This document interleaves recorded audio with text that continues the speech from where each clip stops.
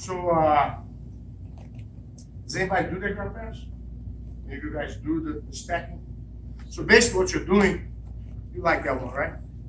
You fake a pass. Over again. So here, really, it doesn't matter how good your pass is.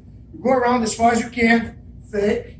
Yeah, and when I start to defend, get low and switch direction. That's all I want. You see here how he turns the hip and gives the hip? Yeah, so here, when you start top, you go to the side, and when the guy turns, you go to the other side. Pretty much like that. I kind of exaggerate a little bit, but it's pretty much what you do. You can grab the leg right up. You can grab like when you're here to start the drill. You can start from here. Wait for the guy to start defending.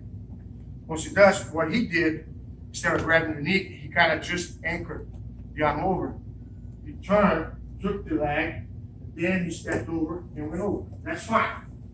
What I did, I'm here, I exaggerate a little bit defend. I exaggerate a little bit more in the turning. And I backtrack and I pull.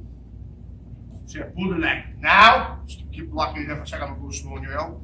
I land my shoulder on his body, walk that way, and then from here, if I don't have problem here, I can pin. If I don't have problem there, I can also use my legs. I kick my leg out and go out. If I feel the hook is bugging me, I kind of get deep. Then start going back the other way. Blocking the leg, and going over. And here, same thing. Okay, go for it. Now here, look, you already got this.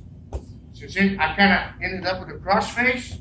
Once you push the head, you move your hip underneath. Easy, easy, easy. Yeah. I